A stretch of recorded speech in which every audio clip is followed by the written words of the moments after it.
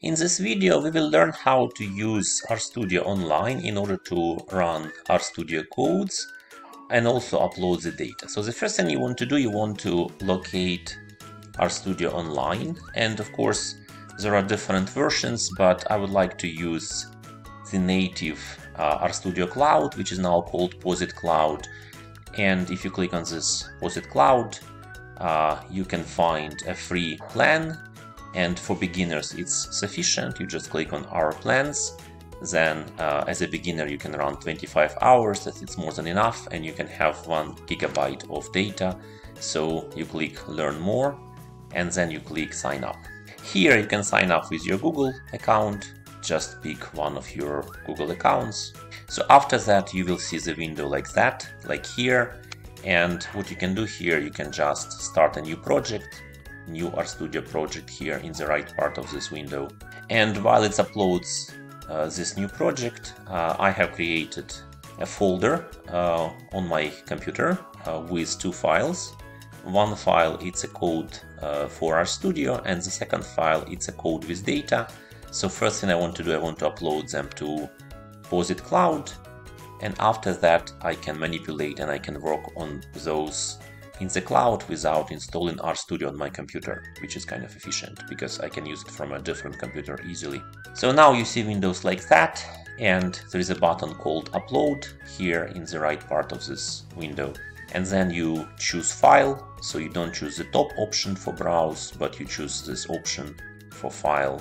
And I show it to my desktop where I have my folder with the data and our code, and I select the file. First I upload the code, and then you can of course use this option of zipping a file if you want, if you have many of those, and then you can unzip them after upload.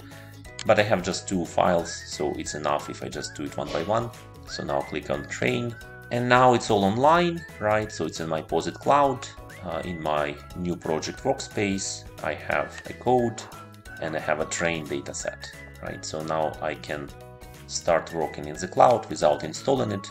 I click twice on Code 1 RStudio, and it opens this file. Again, it's a very simple file here, just to get started with RStudio. And what I want to do here, first I want to upload the data. I do it through File, and then I choose Import Dataset, and then I choose the second option, From Text Reader, because I'm working with a comma-separated value CSV file here. Now it asks me to install some additional packages, so it's fine, I can do it.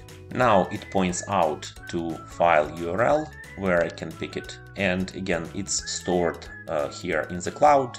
I click Browse, I choose Train CSV, and I can see that the first row is marked as names. It's important, right, because it's a traditional data set for houses in Ames, which is used for data analytics, and we have like 80 features or covariates, and we have a few thousand of the houses.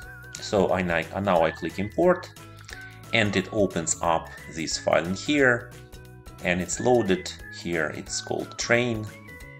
What I can do next here, I can click on History, and you see that the command which I used, train read CSV, you can copy and paste it in here.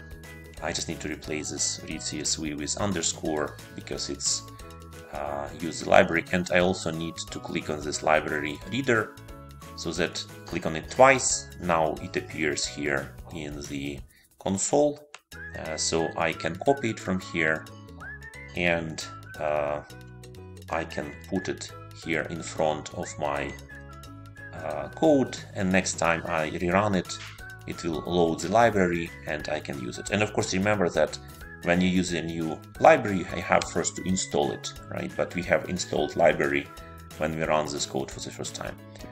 So let's check a couple of things for this data set. So let me first look at the dimensions of the data set.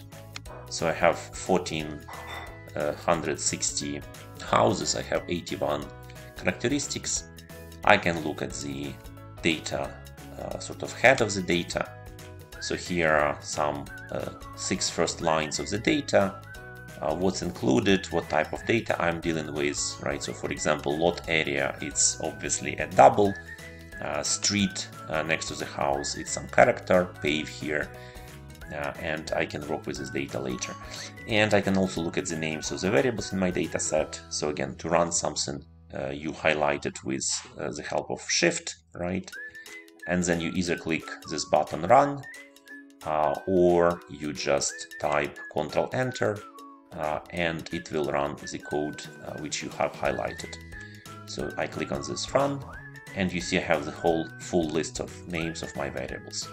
I can also look for specific statistics. So here I want to check what is the mean sale price. I highlight this line, click again Ctrl-Enter. And again, if you are starting working with RStudio, remember that first it's the name of your data set. So in our case, it's train. Then you have a $sign to separate a name of the variable. And then I refer to the variable sale price, right? So it's a convention which we use in RStudio when we refer to different variables in data sets. And I can do something more interesting. I can look, for example, at the quantiles. So again, these are all built-in functions in RStudio. So again, I highlight and do Ctrl-Enter, and I obtain the information that the cheapest house is under $35,000, and the most expensive it's almost $700,000, like very expensive house. And finally, I can plot a box plot, and if I click again Run here, you can see a screen here, and like you have some clear outliers here, right, which are outside of the 3 standard deviations of the mean price, and we have to do something about modeling it. So as you could see from this simple code, you can easily run RStudio codes online using a free option of Posit Cloud, and you can extend this code, you can load new data sets, and it's convenient because you don't have to install it on your computer, and you can just run it from anywhere. Thank you, and see you in the following videos.